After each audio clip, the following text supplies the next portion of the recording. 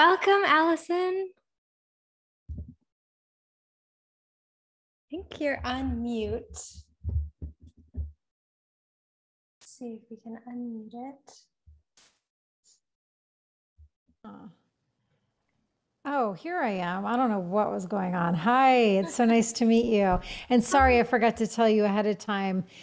Uh, yeah, I'm on my fiance's account, so that's why it says Luke's story. Sorry about that. Oh, no problem. I figured that was it. I had seen him on your account, so I was Okay. familiar with the name. So I'm like, Okay, okay. good. Yeah, we're in a bizarre living situation. Our renovations are continuing, and we're in this temporary place. And this is like the computer that has the proper, interview setup, and it's just always logged into his account. So that's the story there. But it's great to meet you. Oh, it's so great to meet you too. Thank you so much for coming on and talking with me today. And thank you for your emails also. That was really helpful to see, just to know in advance about those, distinctions and about cockroaches. Yeah, no, yeah, totally. And yeah, it's funny too because I saw that you had put the questions down there and I almost didn't even scan them just because Uh-huh. like I just, like to for whatever reason just be live, but then something told my eyes to go down. I was like, "Oh, these are actually good notes to share back." So, yeah, it worked out well. Amazing. Yeah. I mean, I like to flow too. So I feel like I may not even ask you all those things, but I figured at least I'll have some idea in my head of where to kind of go. And I feel Totally. like there's so much that you've done and learned and gathered that I Every feel like I could day. do multiple interviews with you. Yeah, yeah. And currently going through some big learnings as we are chatting. So yeah, learning every day. Does anyone ever tell you you look just like Kourtney Kardashian or Courtney looks like you? Do you hear that? I I do get that quite often. Yeah, it was funny because yeah, as soon as your face popped on, I was like, "Oh wow, Kardashian doppelganger situation." That's so funny. Yeah, you have a lot of similarities. I think your smile and eyes. I mean, kind of the whole thing. But yeah, it's funny. Oh. Well, shall we just dive right in? Yeah, sounds good. Okay, amazing. Do you have a bio photo before we do that? Actually, I just wanted to ask you. Oh, a picture? Yeah. Yes, yeah, I can email that to you. Okay, perfect. Yeah, then I'll just use the one that you prefer. Okay. Cool. Okay, amazing. Well, we'll go ahead and start. I'll probably record an intro separately, Okay. so we can just dive right into it, and I can um, read your bio on that, or I can just read it right now. Yeah, whatever, if you want a second to glaze over it. I know I was busy this morning, so apologies I couldn't get it to you until Oh, right no before. problem. But yeah, take a minute if you want to read it and whatever you want to do. I'm fine. Okay. Actually, yeah, let's start here. So I'll read it and then I'll introduce you. And then I will ask you that first question because I feel like that's what I'm going to do for all my Mm. guests. Hmm. I feel it's a good opening question. So Yeah, it it'll is. lead us on a journey and you can talk about anything that's current for you or anything from the past or your book or just however, you Great. want to dive in. So, okay. Well, welcome back to the True to Yourself podcast. I'm Ananta Ripa Ajamera, and I am so delighted to be joined today by Alyson Charles, who is a revered shaman, seer, and spiritual teacher. She lives in Austin, Texas, with her husband, Luke Story, black cat Jelly Bean, and dog Cookie. She is devoted to being of service by living by the calls of inner wisdom, mysticism, energy medicine, and shamanic practices she has mastered through her studies with spiritual teachers, both of and beyond this world. She leads global courses, events, and talks to reconnect people to their fullest power and confidence through sacred practices. Alyson has been a leading pioneer in bringing rituals and shamanism to places it's never been before. She is host of Ceremony Circle podcast and the best-selling author of Animal Power. Allison's power animal shamanic journey was named a top meditation to try by the Oprah magazine. She has been called a leading shaman for expanding others into their full gifts and power, and a full-fledged guide into your psyche by Forbes, and the next big thing by Marie Claire magazine. Alyson was resident energy guru for the top wellness platform and has collaborated with a range of additional media outlets and brands, including the New York Times, HBO, National Geographic, Well and Good, Mind, Body, Green, Elle, and Self. Welcome, Alyson. It's so wonderful to have you with me today. Thank you Thank so you, much for being here. Of course. Thank you, dear sister, for the invite. It's been lovely to meet you over Instagram, and I'm happy to see your face here today. Oh, thank you so much. You have had such a fascinating life, and your journey is so intriguing and inspiring. And I feel that there's so much I want to know from you and would love to be able to uh, just absorb and really integrate. Animals have been a really, really important part of my own spiritual journey, and connecting with their essence has been a really helpful guide for me personally. And I have actually worked with a shamanic healer this year to go even deeper into my own journey as I prepare for releasing my second book next year on Goddess Durga. So I have such a deep appreciation for the kind of depth of work that you do and where it can lead people. And I want to talk all about it as much as we can in this limited time. But I first wanted to just begin with you. Like, can you tell me about a time when you really knew from within that you needed to be true to yourself and what that experience was like? Yes, this is also good. And thank you for sharing what you shared. And I loved how you expressed a description of shamanism, of where it can lead you. I just think that that was such a beautiful way to put it, because that truly is the most succinct way you can describe the path of shamanism. It's just a never-ending, infinite exploration. So that was really lovely. And so happy to hear you already work with the animals. I can't wait. I'm sure at some point we'll chat about which ones. And yeah, to your question, I mean, I definitely had, and I still continue to have, I'm currently in the process of having many defining, awakening, revelatory moments in my life. But the one that really stands out was my spiritual awakening divine intervention day, because it was so miraculously cataclysmic. And it really was the moment in time that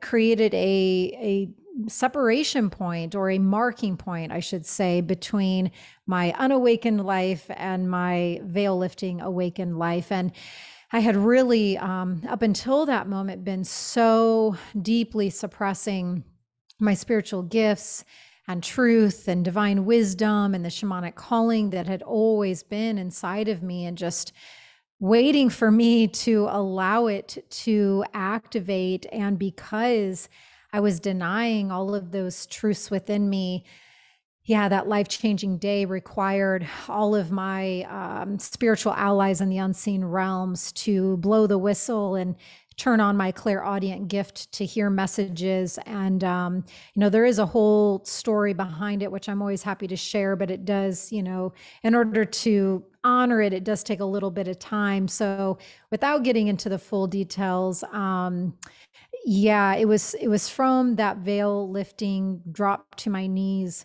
moment where I then really got to see the truth of who I am, of what this earth experience is about, and also the truth of a relationship. It really was the instrument for my awakening.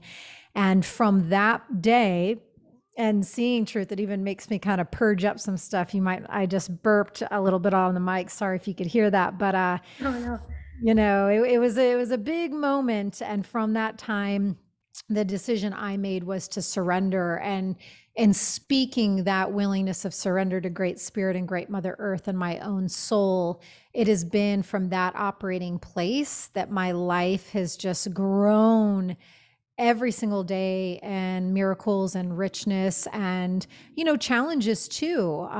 But in facing those shadows and challenges, just gaining strength more and more every day in who I truly am. Wow. Wow. That's really, really so incredible. I mean, now I'm really curious what the whole story was, if you want to go there. I I'm don't know how much time it would need, but it's most welcome if you feel it's in the flow. Yeah, I mean, I do think it can be of service. So I always try to just say it as simply and clearly as I can. So, in a nutshell, I had been in a very long term dysfunctional relationship.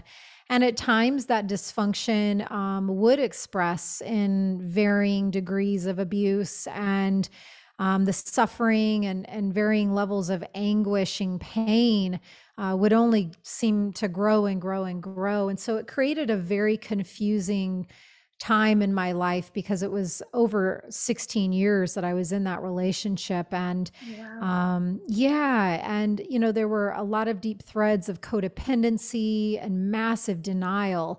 And that denial piece is really one of the main things that kept me in that cycle of insanity, because I was Mhm. just at that time too afraid, too afraid to face the truth. And I thought it was safer to be an illusion. And now, having been on the spiritual and shamanic path for many, many, many years, I of course know the opposite to be true. And that's kind of the portal that I've been in lately, is just, facing some really, really wildly uncomfortable truths. But I trust in that way now. And I know the only way out is through. But at that time, I was not in that place. And so my ex fiance and we had called things off. We called the marriage off, and I'd moved to New York City on my own. But then many months later, he had circled back around and was expressing things that in 16 years I'd never heard him say before. So I thought, wow, have things finally changed? And I Mhm. wasn't wanting to rush back into the relationship, but in us deciding to give it another go, there was this day where we were about to go out publicly as a couple again.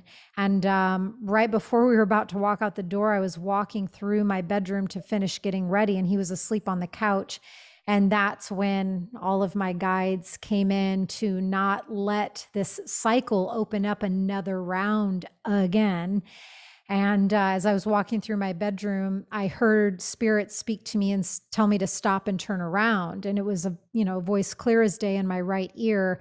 And I did stop and I did turn around. And the second I did that, my eyes landed on his phone on my bookshelf. And I could just feel energetically, in hindsight, there was a definite shift in the room where I know that it was my angels and guides all coming in to hold that space for me. And as I walked over to the phone, the voice spoke again and said, "Brace yourself. What you're about to see is going to rock your world." And I did not know his phone code, but if anyone in your audience is familiar with automatic writing or spirit writing, it's when divine works through you. And some people even write their books that way. And that force worked through me. And I punched in 4 numbers that opened his phone. I don't even know to this day what those numbers were. And what I saw was the evidentiary truth that I needed to face to finally see the truth. And it was really that first shamanic cave initiatory moment for me. And that phone represented that cave. By me entering into that cave, it led me to that Joseph Campbell quote: "The cave you fear to enter holds the treasure you seek." And, for me, the last little intriguing thread of this is, and I used to not share this story too publicly just because, um, it's pretty big medicine, but in some of my past life work, I came to understand that in one of my past lives, my husband had betrayed me through infidelity, and I was so hurt by it. This was like in a many hundreds and hundreds years ago life when I was living in an old Eastern European port town. But when I finally convinced him in this past life to come home that day after I'd found out this news of him having an affair, when he got home, I was so overcome by rage that I actually killed him. Oh, wow. Yeah. See why I don't really tell that story too much. But it's, it's helps people to understand, why this type of facing of this type of information was the scariest for me, and why it held within it the greatest alchemizing power for me this lifetime. And, because we're all complex spiritual and human beings that carry with us so much, and past lives and what we've experienced in past lives is a lot of what we hold within us. And so it was the beginning of me really transmuting and healing and alchemizing that fear that had just been held so staunchly within me still in this lifetime. And so, I asked my ex to leave and to never contact me again. And it was after he finally left that I, fell to the ground, and, my whole life was obviously turned upside down. And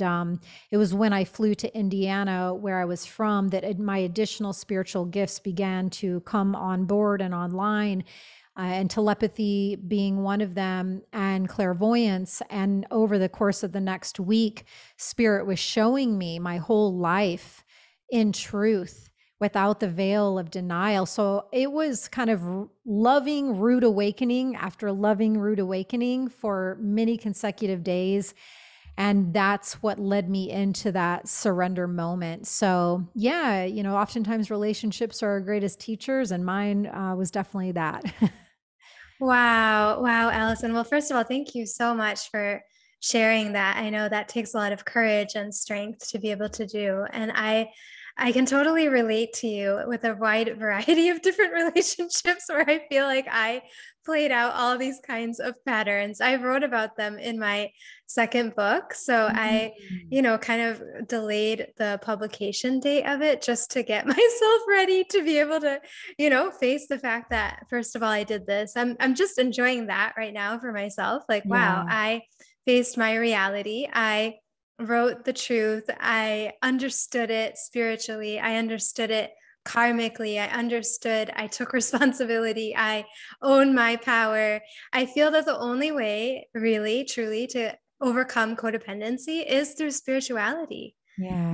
Like I don't feel that there's any other way that we can actually like get out of that, because it's just only when we truly awaken that we are able to realize that we don't need anyone else. We don't need anything else but Mm. our true self to really anchor us and to guide us. Mhm. And, at the same time, I'm like, okay, this was really great for me to kind of be with my truth and be with this sacred experience of writing.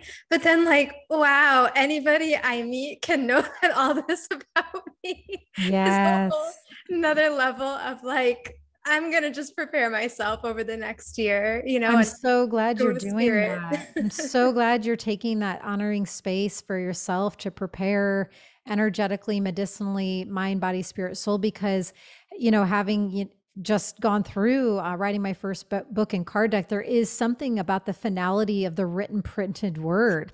It's got a different texture and essence than even us, just talking about these experiences here. The book carries with it a different gravity. And Yeah. so I'm really glad that you're doing that self honor piece. And I also want to agree in the taking responsibility, like all of those categories or pillars that you rattled off. It's you really honed in on the full big scope and picture that we have to lean into. And yeah, taking responsibility, while, my ex definitely had more of the addiction pieces and some other aspects that I didn't carry with me. What I did carry with me was the denial and codependency and other, realizations that I definitely have taken responsibility for, because it is a dance, and any relationship is a co-creation. So you have to face, I had to really look at, why did I allow myself to stay in that? Why was my self-respect and lack of self-worth, why was it so low that I let myself and my being and my body get dishonored and abused at times for almost 2 decades? That's, you really have to confront those pieces. Wow. Yeah, that takes so much courage and so much strength. I mean, that's really a long time to go on in that. And I don't know if you've had a Vedic astrology reading, but I would be really curious if like that period was like a certain planetary kind of Mm.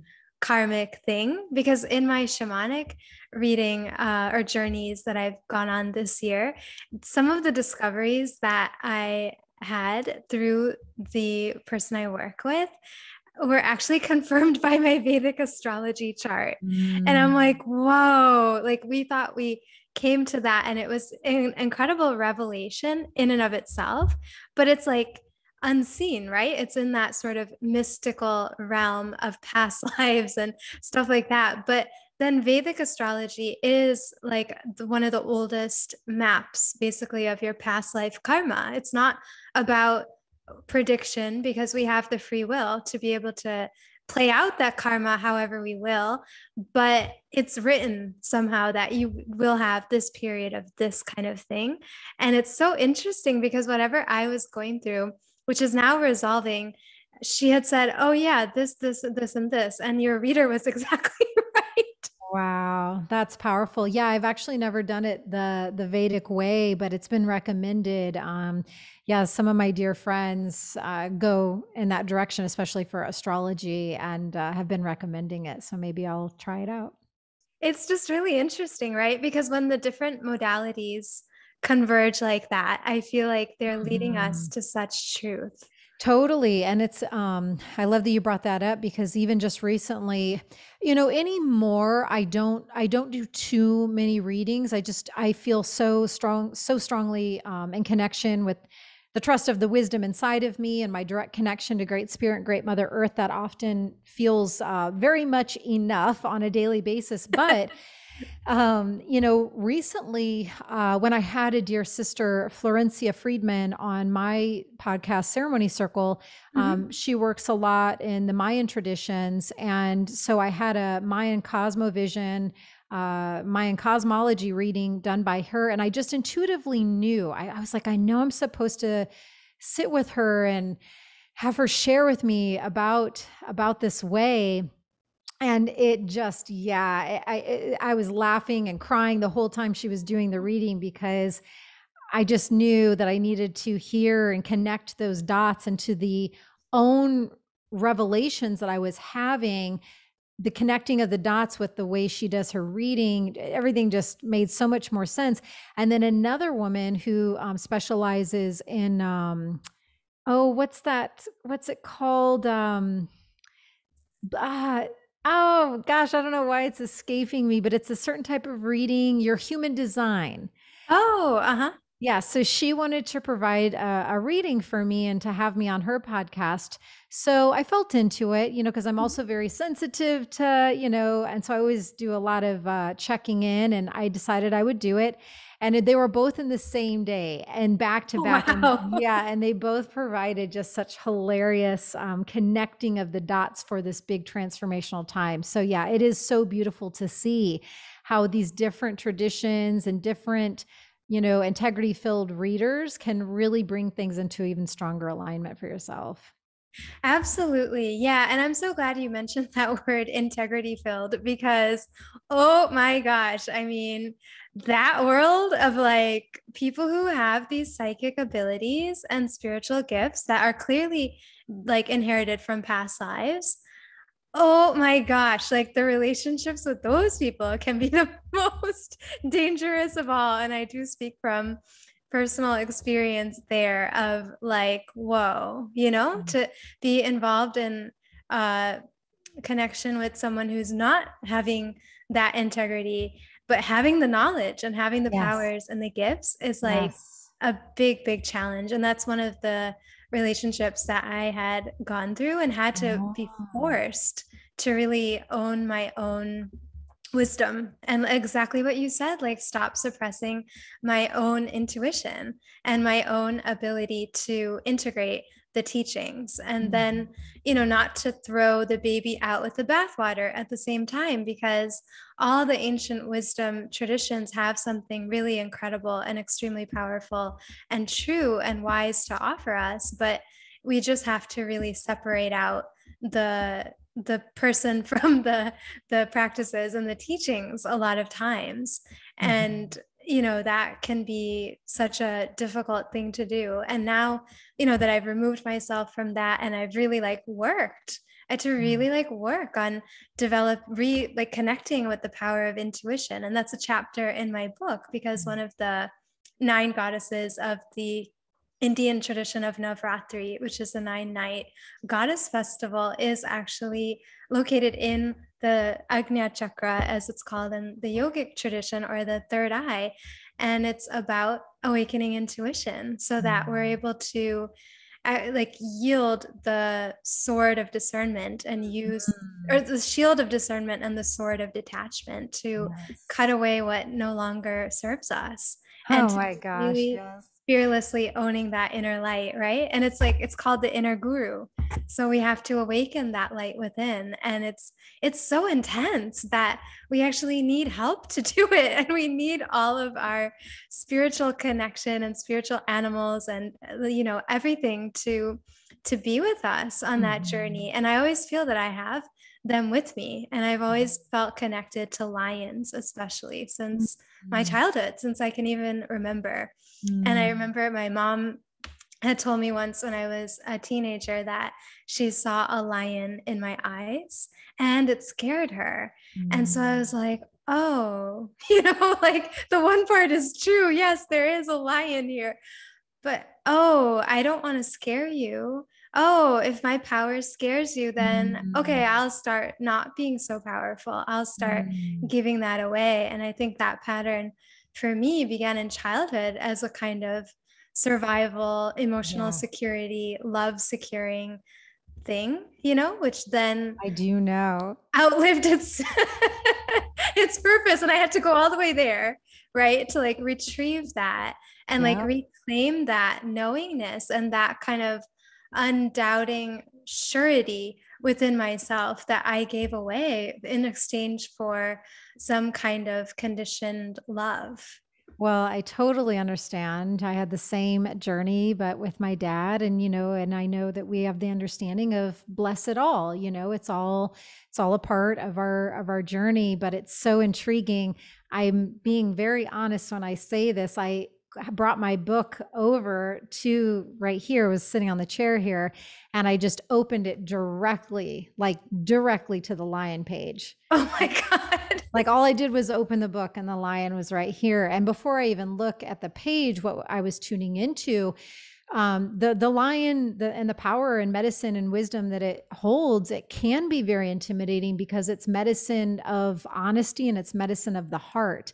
And if people are not in a place of readiness to hear what might be challenging, honest truths that come from the heart, that would be hard to ignore or not face once the wisdom is shared. Yeah, it can very much be a medicine that people want to turn away from or even run away from, because on a deep soul level, they have an awareness that you hold something within yourself that is something they probably don't want to hear or face or acknowledge. So that was one thing that came in. Some of the other keywords that lion and the healing attributes it has are, it's very commanding energy. It's a very supreme ruler. Yet it also has generosity and courage and a lot of dignity. And it also holds enthusiasm and the energy of new friendship and community. So it's a very strong, potent medicine, those that have lion as a main ally within themselves. Wow, it's so amazing that you read that and shared that and just opened up right to that because Totally. You're this welcome. was the medicine then for me to be able to heal because I had to, first of all, go back to that experience where I gave away my power willingly for love and security. And then, years later, so many years later, I actually had a dialogue with my mom on text messages. And she asked me, "Are you a lion or a tiger?" And because I was talking to her about peacocks, which are her spirit animal, she really, or her power animal, as you call it. And she really resonates with them for their beauty, for their colors, for their symbolism. And they're also the symbol of India. So I feel like that's very fitting, like the national animal of India Mm. or the national bird. And so then she was asking me, "What about you? Are you a lion or a tiger?" And I said, "Oh, I'm a lion all the way."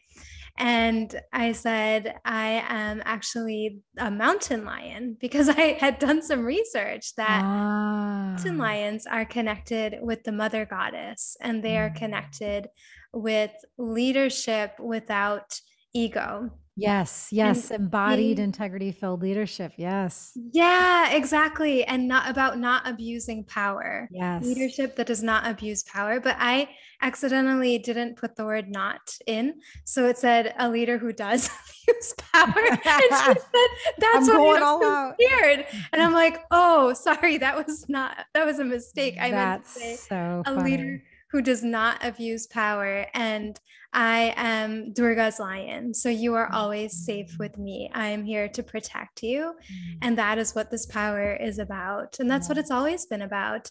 And, she had said, then this was so many years later, after lots of work and lots of spiritual practice, that, "Wow, you are truly one in a million to look out for us. We're so fortunate to have you on Mm. board. Jai Mata Ji," which means victory to the Divine Mother. Mm.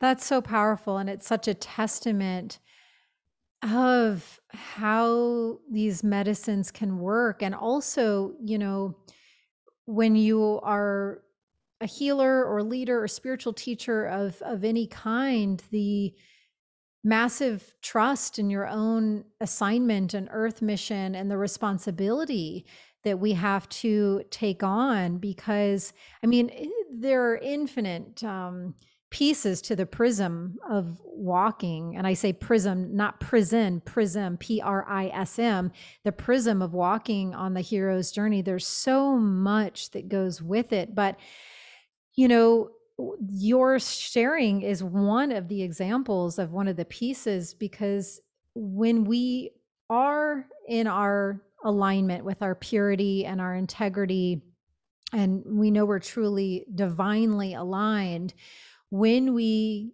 get an awareness of some information that does need to be shared with someone else, then we have to check in again. Is it the right time? Because if it's not the right time, it can cause more harm than good. And there's just so many layers that we have to go through in just expressing what is being shown to us. And then when you got to that place of knowingness that it was time, then just then we have to sit back, and it's like sometimes our medicine can taste bitter and very harsh tasting medicine to whoever hears it. Sometimes it tastes sweet and they enjoy it, but we never know how the medicine is going to taste or function, or how long the medicine is going to have to be in the person. And sometimes the person may not come around and say what your mother shared with you all those years later. It may not even be this lifetime that they come back and say it, or ever. And that's another huge surrender piece of like knowing that we imparted the wisdom that needed to be shared through us from source, and trusting that it will just work in the way and timing that it has to. It's a really wild ride. You said it. I mean, it's true, right? Like, I feel so grateful and so fortunate that I was able to have that dialogue with my mom, but it took a long time. I had some other family relationships that really healed and transformed a lot sooner and quicker. But this one took forever. And Mhm. this one, I really had to like go deep within, and really like dig deep. And I feel that with other relationships after that, they didn't all happen this way. I feel like my mom really grew a lot. She's really evolved, and she's Mhm. definitely on her path. And she's now my student in the community. So I loved that community was part of the Wow. lion symbolism, because I feel that it's been really beneficial to her. And I've seen like the sun coming out in her. She had an energy work session that I booked her for in New York. And she told me that the healer had seen the sun in her. Can And I I was just like, show wow. you really quick though? But look, I turned to the mountain lion and one of its key medicines is the sun. It says it right here. And you see the sun is in the art for the mountain lion for my book. So yeah, just Oh saying. my gosh. Can you please read me from that page? Yes, the mountain lion's key healing attributes: having your eye on the prize, protection, healthy boundaries, embodied leadership, fire and sun, and wisdom are the keywords. Wow. Wow. And what else does it say in your book? I'm so curious. Yeah, so within it, then on the next page, I share energy medicine messages. And this is speaking from the mountain lions. Let me tune in and see which one. Leadership is not about trying to convince others to also join. It's simply about taking a stand for what you believe in and speaking and acting with honesty and heart. It says, I hold the power of the fire and the sun within me. If you are seeking clarity for next steps in your life, work, if you are seeking clarity for next steps in your life, work with these elements. Spend time in the sun or near a fire and ask it to illuminate your path. And there are about 5 other messages, but I'll read this one more. When being a leader feels challenging, call upon me to provide extra fortitude and remind you that natural leadership abilities exist deep within you. Yeah. Wow. Yeah. So it's a lot about, how the leadership of the mountain lion, it doesn't come from force or coercing or manipulation. It's about that embodied place, about you yourself getting to that place of sovereignty and trust and embodiment within yourself, and leading and speaking and moving from that heart-centered true place, rather than going into the shadow side and trying to like get someone to join. It's you walk the talk and embody it, and they join from that place. Oh, Allison, I've been having so many chills and goosebumps like throughout our conversation, but this one really, like, So good. wow. I'm Mhm. so grateful to hear that, because it's just such a confirmation to me of that path that I walked, which was very much alone and very much a sovereign one. Yeah. And I'm so glad that it was, because I think in the beginning, we all kind of want to convince people and tell them, like what we're doing that's so helpful for ourselves. And I got cued into that early on. Let me not do that. Let me just do it myself and be so in the love and the joy of it that it can, naturally bring people in just out of curiosity, like just to see what it is and to benefit from it themselves, right? Like rather than like just telling other people what to do, the best way to lead is by really living it and then Mhm. allowing that to speak for us. Then we don't have to work so hard. We don't have to exhaust our energetic resources to be able to simply walk the path that the divine spirit has laid out for us. And I feel Mhm. that that's where these ancient traditions like the Vedic astrology and shamanism and so many other amazing modalities really help us to see what is our own individual calling and what is our own individual path, and then what are those divine beings and beings in nature like the sun and like the fire and like the lion for me that can guide us on that journey back home to our true Mhm. self. Yeah, I mean, we have infinite support within ourselves and within the physical world, especially, of course, within nature, and then in the unseen realms. Like, we are so held infinitely in all dimensions by loving messengers and medicines and messages that are just waiting to be invited in, or trying to come in and coming in, but it's up to us. That's where it's a co-creative dance. These messages can come in, but if we, have our conscious awareness closed off, and we're just stuck in ego, or stuck in a narrative or a belief that we want to just grip onto so staunchly, that we're not, when you're in those places, you're not able to see all the miracles and messages that are right there and coming into you and your realm at all times. We have to do our part and take responsibility and do our part of the work, which is being, there's so much to that, but just one basic one is allowing yourself to be consciously aware and keeping your heart and your eyes open to what is coming in today to help support my journey. It's everywhere. Wow. Wow. So, Alyson, how did you yourself come to this path? Were you always on a spiritual journey, or were you working like in a more kind of mainstream capacity, and then you met your first power animal who led you on this journey, or how did it happen? Yeah. So, it's been a mixture of both. So, even as a little girl, because I had a similar paradigm situation as you, in order to preserve the relationship with my dad, it was like I needed to suppress my seer abilities and my shamanic and spiritual gifts if I wanted to continue to have a connection point with my dad at that time. And so I really suppressed things. However, there was enough, even if it was a small, tiny part of my soul and little shamanic Alyson, there was enough of a sliver kept alive that really the only books I ever read, even as a young girl, they were in the metaphysics and self-help categories. It's like I never read comic books or romance novels or anything like that. It was all like the healing power of colors and palmistry and numerology and, feng shui and all of these things. And so looking back in hindsight, I could tell that my soul was just trying to keep enough of our truth alive so that the light didn't fully go out. I did take psychic courses so that leads into the other part of your question. I definitely had mainstream jobs. I was a hip hop radio show host for many years. Oh, wow. Yeah, for about 4+ years, I was the morning show host at a hip hop radio station.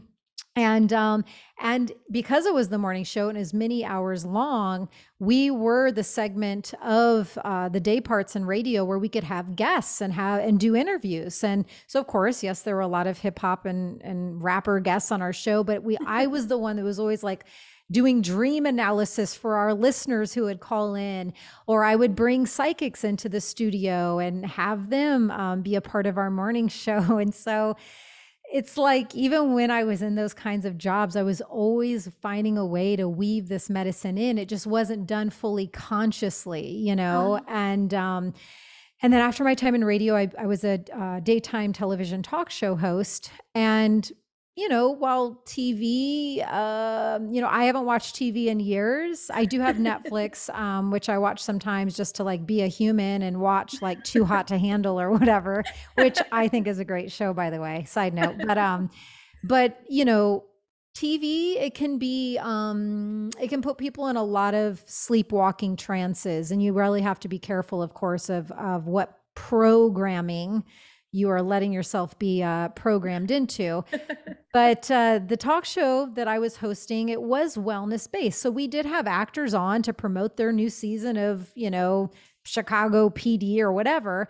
But again, always trying to weave in spirituality and wellness. I was told a number of times to put my crystal necklaces back in my dress and not have, them out and things like that.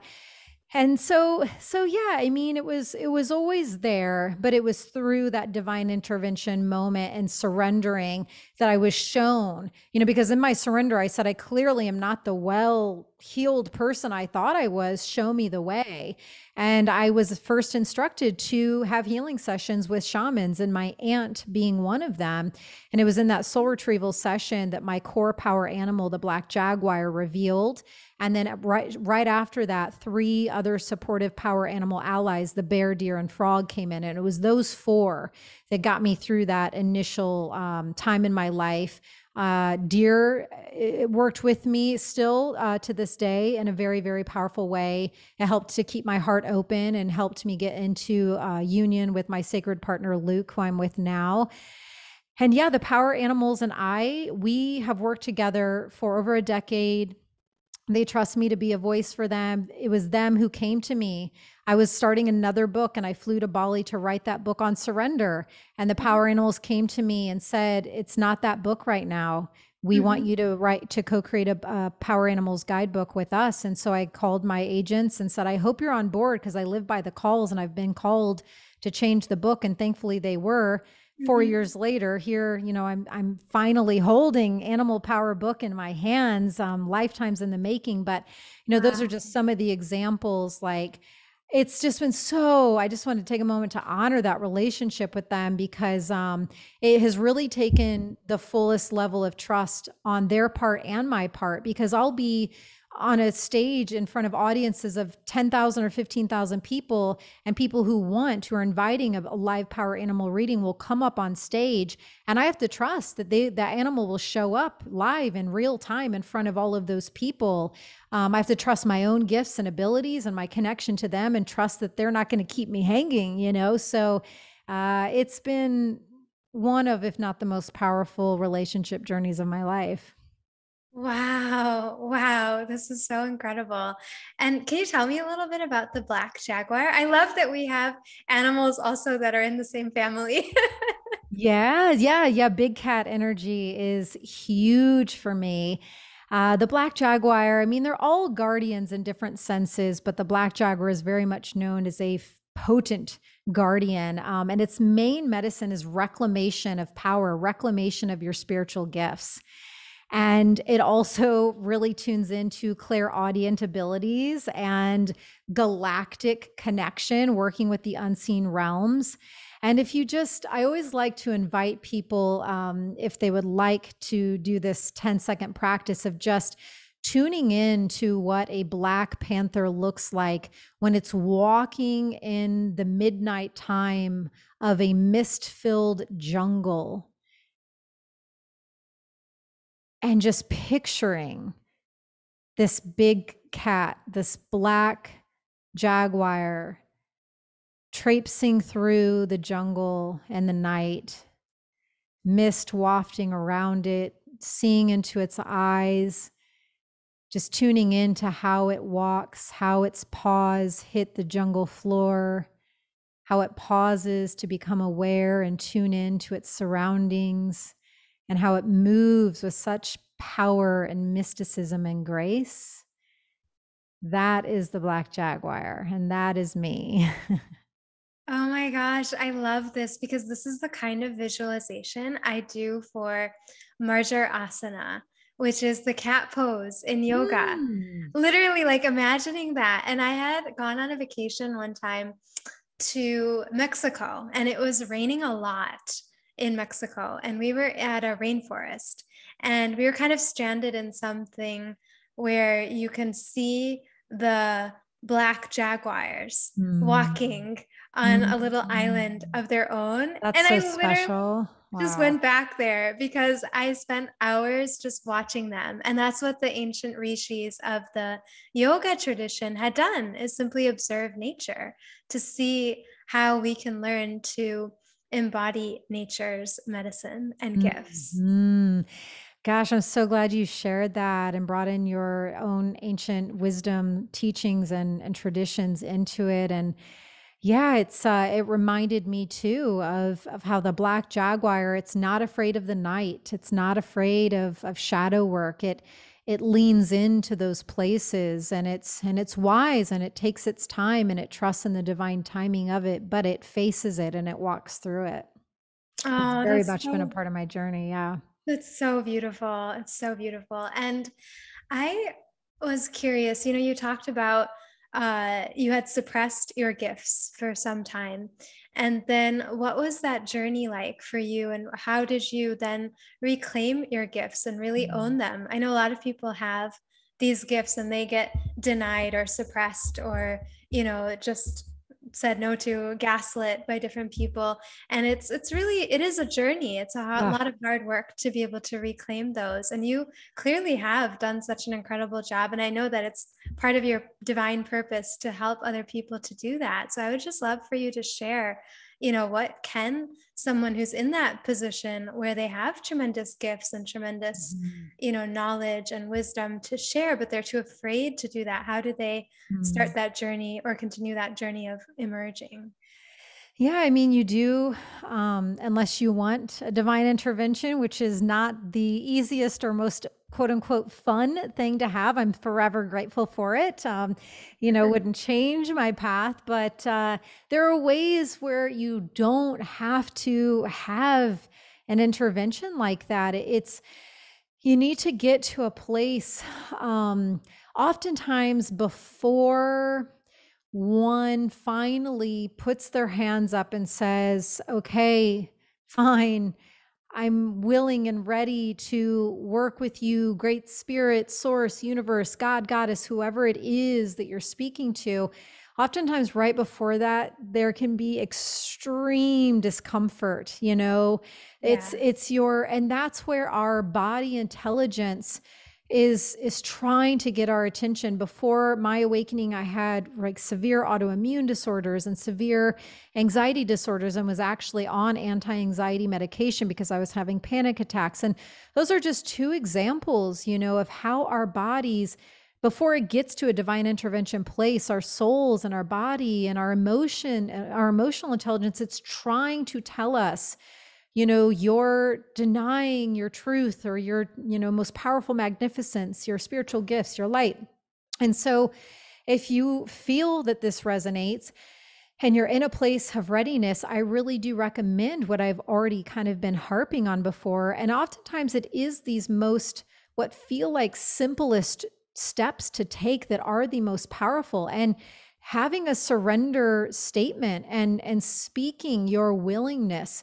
Again, for me, it was speaking it to my divine wisdom, power, and truth that lives within me, AKA my soul, and Mhm. speaking it to Great Mother Earth and Great Spirit. So that vertical line that runs from Great Spirit through my heart and down into Great Mother Earth, that's where the name Rock-Star Shaman comes from. The rock part is Great Mother Earth. The star part is Source, Great Spirit, and the shamanic part is my heart, my divine wisdom.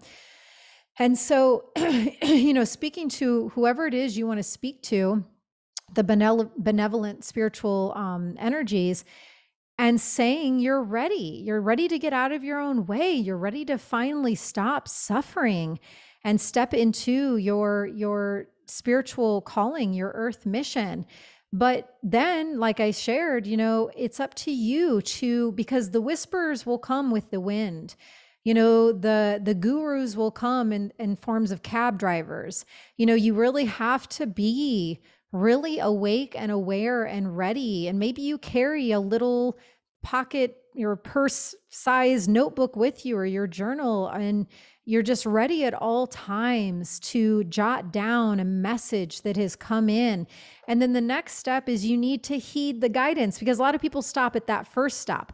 They might get a hit of a message and be like, oh my gosh, I really feel like I'm supposed to go to, this metaphysical bookshop today. I know I'm supposed to, but then they don't do it.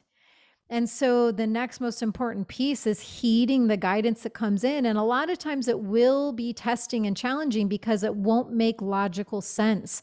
But that's by divine design, because you need to learn to trust those inner muscles, to trust that intuition, that third eye. And you need to really, especially in the beginning, I call it divine connect the dots, because those first steps you will take, the the pebble on the pathway isn't there yet. It takes you stepping first for the pathway to appear. And once the divine sees your vulnerability, your courage, your willingness to answer what they're calling you to do, then the next steps will get a little bit clearer and louder.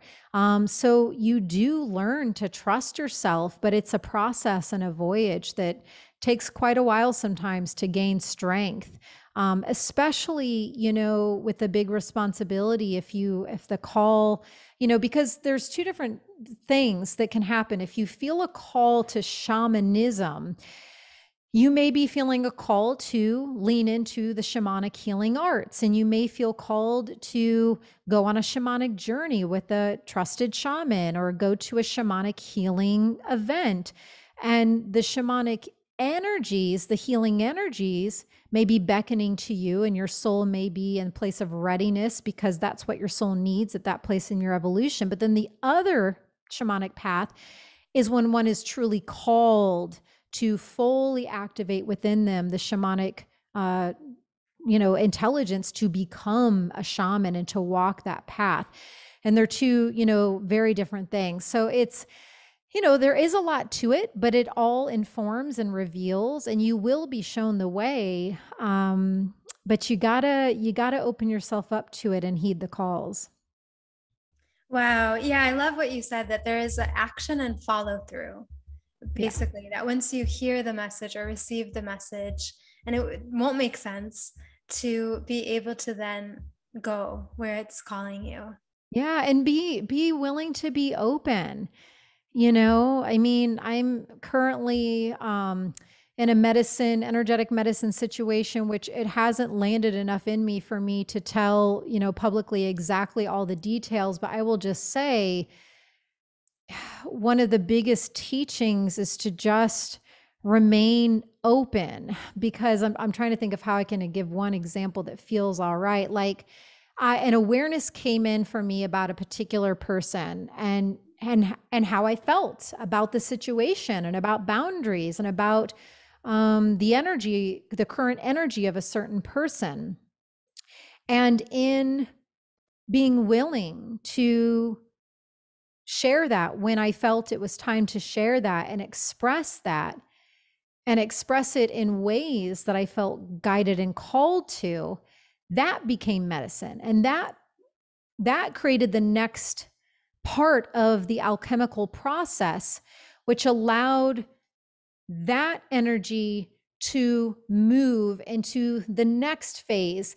And then from that phase and me staying open, it alchemized and moved into a new form and new guidance being given to me. And basically my point is, where I'm at with my awareness of the situation today, I never would have guessed I would have arrived to. And it's so unexpected, but I'm so clear in the next step. But and all of that happened in that alchemy because I chose not to be stubborn. I chose not to be an ego. I chose to keep my heart open. I chose to stay in my connection to source. And it's been wildly uncomfortable. It's been really not the most fun work, but I know to trust this way. And I know to trust in the requirements that source is asking of me. And that's what I'm here to do. I live by the calls of divine, not by what my human being wants to do sometimes. So it's led me into really uncomfortable conversations that part of me does not want to have, but I know I need to have them. And so it's just, oftentimes it's everything. The path of the shamanic way and the spiritual path is the allness in totality. And so we learn when we're on the emotional human spectrum of like not so fun emotions, we learn to trust ourselves to handle them, and we learn to trust the medicine in them, and we learn to trust to ask those emotions and those teachings, what is in this for me? And it's when we don't deny or cut ourselves off from that full spectrum that we are in the full miracle and magnificence of this earth incarnation. Wow. Yeah, that's incredible. And I'm so curious about your studies. I had read about how many different teachers and traditions you have encountered on your path, and you've received their blessings to carry forward the wisdom and the teachings from those different lineage-based traditions. Could you just Yeah. talk a little bit about that? I mean, there was so much, like just reading that was a whole bio of itself that you've Mm. gone through, and it's incredible. Yeah, it's been really beautiful, you know, and that's been one of, if not the biggest aspects of my shamanic path that I've needed to be an embodiment and integrity with. It's the fact that my shamanic way, like I've shared, you know, my primary teachers are Great Mother Earth and Great Spirit, and really honoring, because, you know, it can be for some a bit confusing because a lot of us have gotten so cut off from ancient truths within us and around us, and Mhm. so cut off from these most ancient spiritual arts and healing practices that it can seem to the human brain and some very hard to conceive that one can awaken their truths and their spiritual calling, and I use this in air quotes, just by connecting to Great Mother Earth, our entire planet, and connecting to Great Spirit. It's like a lot of people want to hear, like, well, who told you that you're a shaman, or who taught you how to be one, or where did you get a certificate from? And and I'm just sharing this because for me, I needed to get into a place of trust and my connection to those three places first.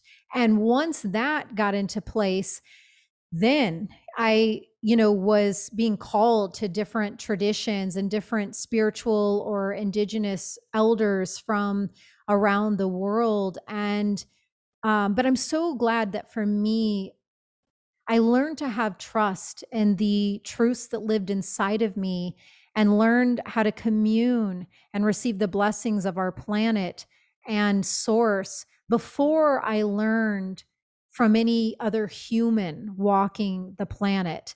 Um, and yeah, you know, I have been incredibly fortunate to be blasted open from some Maori elders who, just in hearing their native tongue and song and practicing some of their ancient traditions, it took me back to past lives as a Maori. And, you know, there are definitely, you know, some plant spirit traditions working with peyote that have completely changed my life in the most beautiful ways. I mean, there have been a lot of cultures and indigenous traditions that I've been very, very fortunate to be able to share space with, and receive those transmissions and those wisdom teachings from. I mean, the Mamos from Colombia, just, they have, I highly recommend, if you don't know anything about the Mamos, to read up on them, or you can actually listen to, I don't know what episode number it is in Ceremony Circle podcast, my show, but we speak of their traditions and how they were guided to come out of the caves in the Sierra Nevadas and to start to come out back into the world more, and to share their teachings on how we can commune with and honor Mother Earth. And they devote their entire lives, from the time they're little kids, to these ways, and to giving payment back, sacred reciprocity, and giving back to Mother Earth, and various rituals, and sharing space with them a number of times. You know, the other interesting thing that as a shaman, I always have to be honoring of is there are a lot of things in those rituals and ceremonies that they ask us not to share publicly, and it doesn't go beyond that particular ceremonial space. And then there are some things that they do want passed on and they do want shared. So it's a very complex path and journey, but yeah, that's a bit of how mine has worked. Wow. Wow, that's so interesting. So do you study with anyone currently? Let me see if I currently study. I'm currently studying with the spirit of Wachuma of San Pedro. So I'm currently studying with that spirit. And let me see, I'm also currently studying with Kana, who is another plant spirit. And let me see if anything else comes in. One moment, please.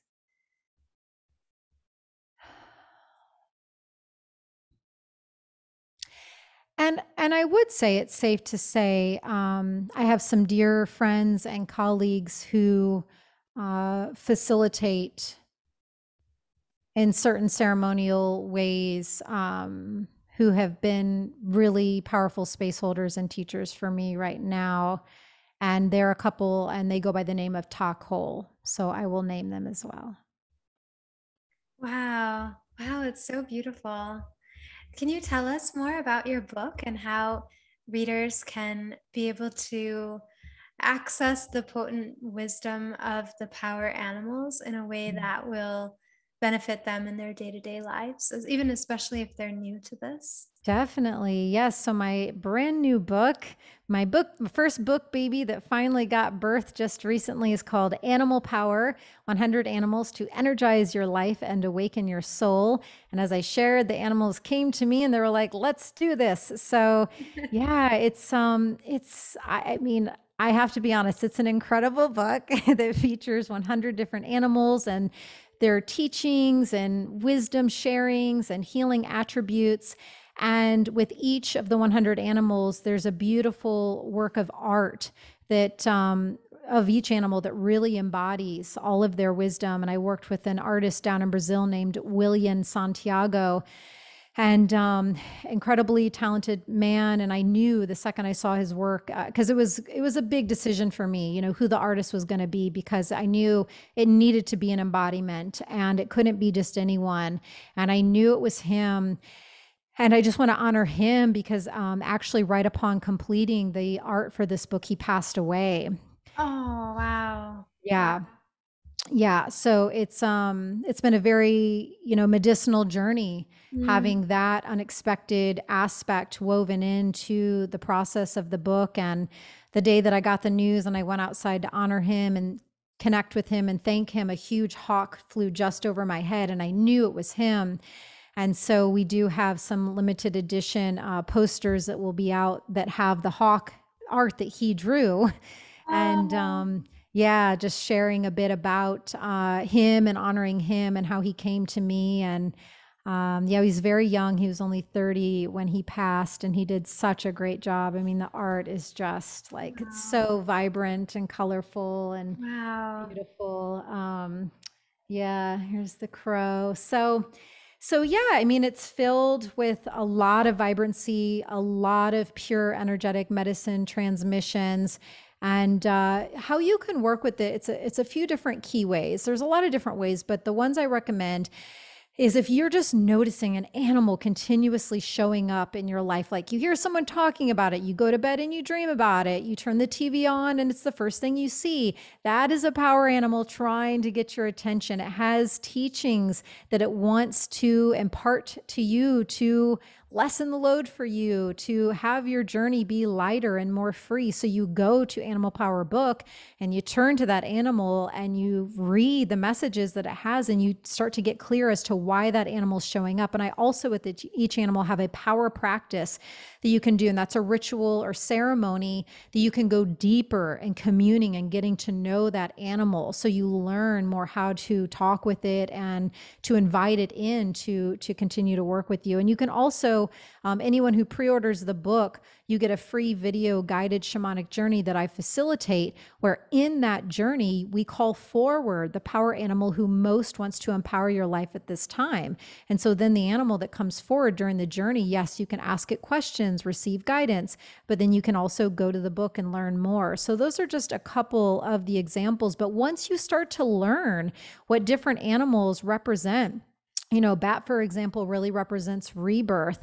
And so if you're going through a time of deep transformation and transmutation, you can learn what animal to call upon to be with you, to give you support, because we all need support. It's especially right now, the whole planet is going through a shadow reveal and extraction, and everything's feeling like it's getting turned upside down. But, anyone who's gone through a spiritual awakening knows that it's a part of the process. It doesn't make it easy. But we can definitely call upon these animals to help guide our way through. Wow, that's so amazing. So say like someone's going through grief and they've just lost a loved one, how would they approach your book?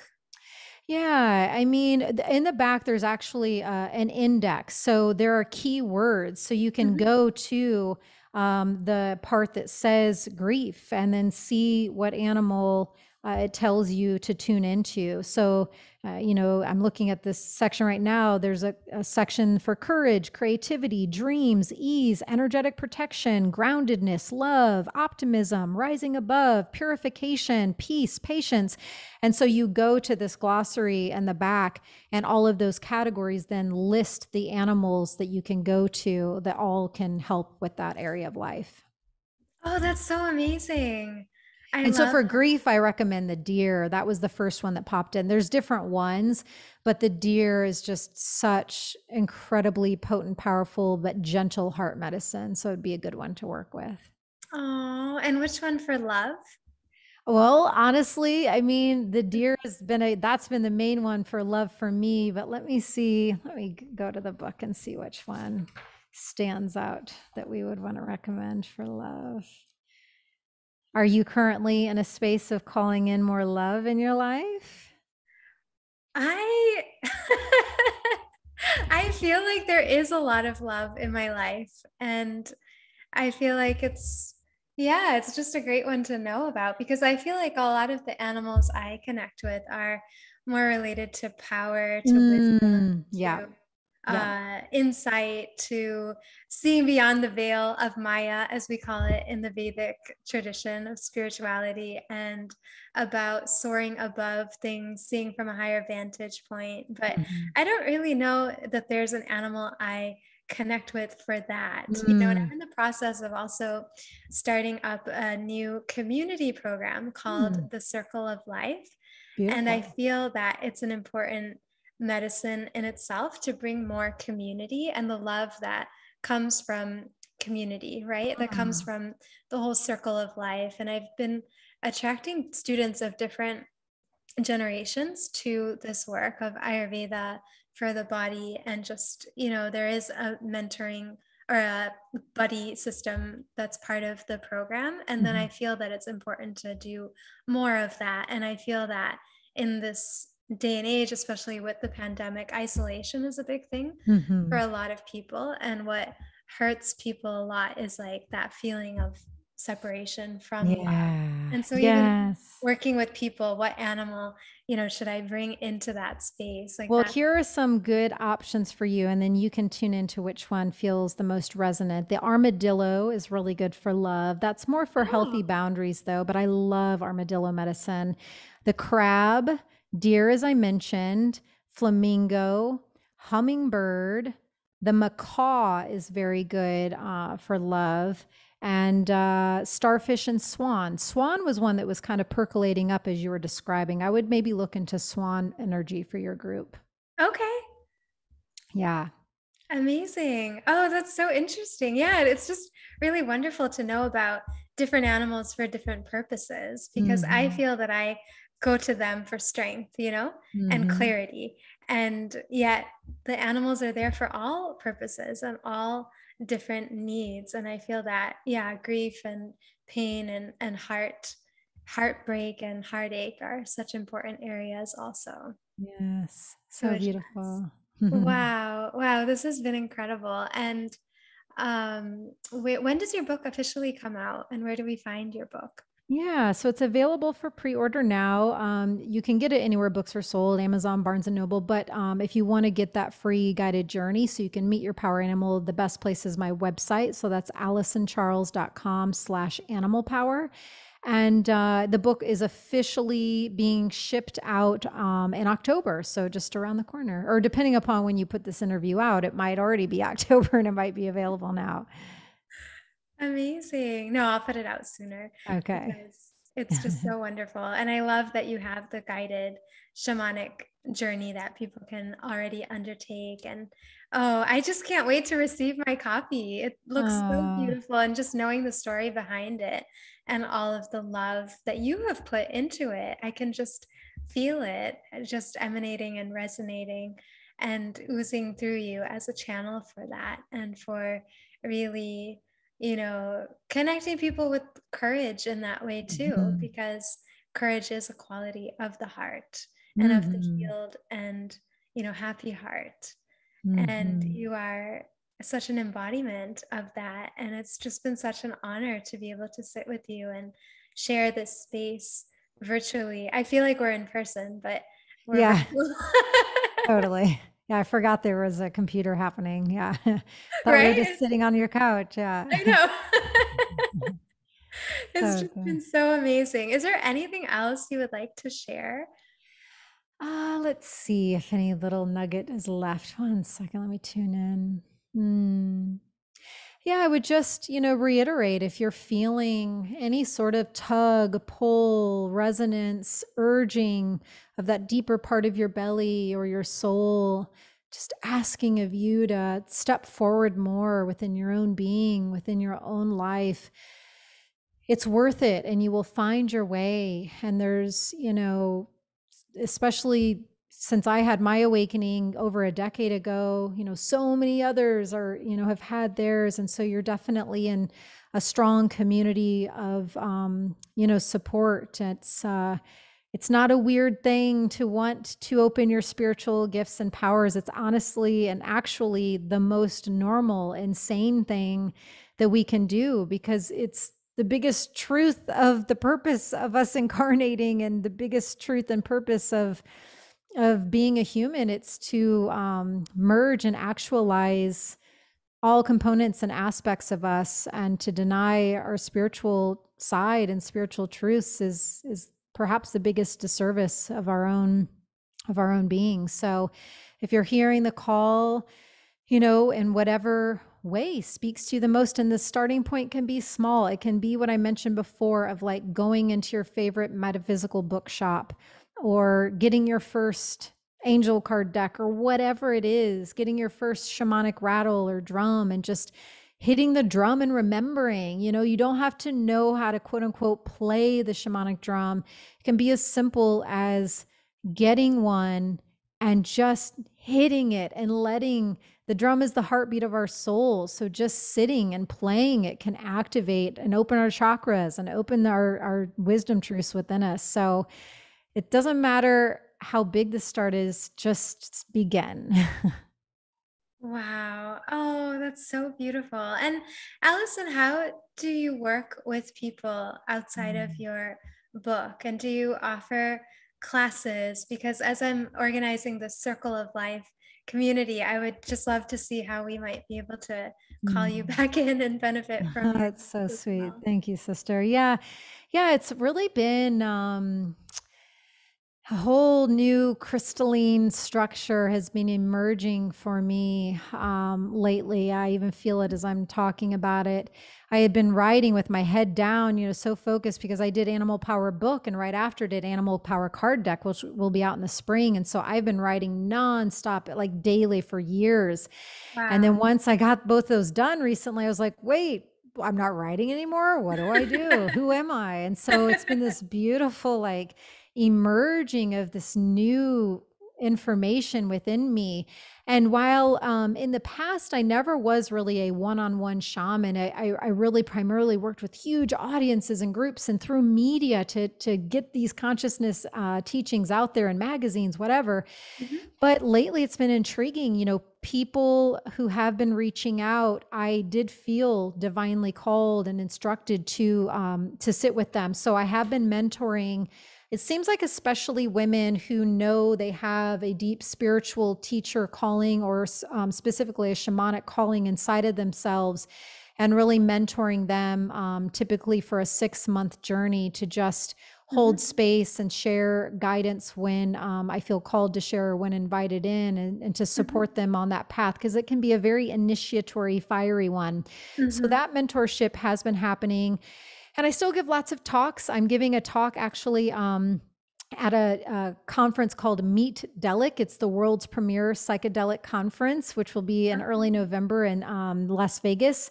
And I'm sharing, my personal stories of how I was many years on the shamanic path before the spirits of plants called to me, because I think it's important for people to know you can open your gifts without having to Mhm. use plant medicine, and just sharing my personal views of how to do it in the most sacred, honoring ways, and how to surrender and open yourself up to it, but not force it. So I Mhm. give talks, and yeah, I can feel some new programs and offerings opening up. My partner Luke's story and I, we have a brand called Higher Power Couple. It's weird to call it a brand, but we give talks. We just gave a talk at the Modern Nirvana conference on 4 cosmic codes to open yourself to divine partnership. So there's that whole other love and partnership thing that is in place as well. So yeah. Oh, wow, that's amazing. Yeah. And then the podcast too, Ceremony Circle, I just launched, I think in January, and it's been really beautiful to be able to have that longer form of expression. It's so limited on Instagram and sometimes it's Yeah. just a static picture. So it's been nice for me, an hour and a half interviews to be able to let people get to know me a little bit more there. Oh, that's beautiful. I love that. Well, we will put links to all of this in the show notes so that people can benefit from all of your wonderful sacred offerings and for sure get a copy of your book. It looks like a really beautiful coffee table type of book with beautiful artwork and images and things you can just kind of maybe even turn to a page and see what the message is for you. Definitely. And I guess the last thing I'll say, because you did ask about like classes, once a month I have been partnering with different businesses that I have relationships with. Like I just did one with the Alchemist Kitchen that you might Oh, know in New York City. yeah. So once a month I am doing online shamanic journeys and classes and events. So those are on my website as well somewhere. Oh, okay, great. Yeah. Yeah, so maybe we could invite you for one such online event in the future. Yes, exactly. Oh, that would be amazing. That would be so, so fun and enlightening and soulful and powerful. Yeah. Well, thank you so much. I've had such a beautiful time getting to know you and just feeling the purity of your heart and just the way that you walk the path. It's so beautiful to get to know you. And I'm grateful for the invite to meet your community here.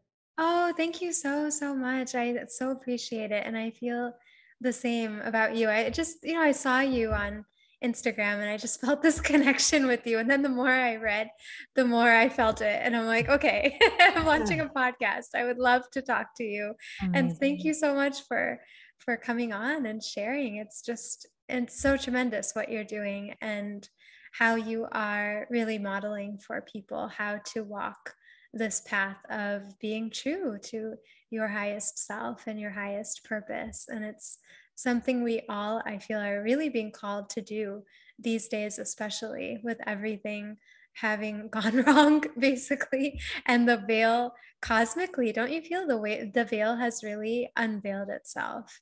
It's very thin. It's very thin, right? So people who may not have prior had all these insights or curiosities about a spiritual journey or going deep within now are like asking those questions. And I feel Mhm. that we are very much needed to be able to guide and support others and keep walking that path ourselves. And so connecting with someone like you who is so far along on your path is just really, really heartwarming and inspiring, and just gives me this kind of warm feeling of solidarity and support and strength. And so I just really, really honor you and your journey and your wisdom and all of your connections with Source and your guides and your power animals. And wow, thank you so, so much. This was such a sacred and special session we've had together. Thank you. I couldn't agree more. And I honor and see you too. Thank you so much for having me, sister. Thank you. Just stop the recording part.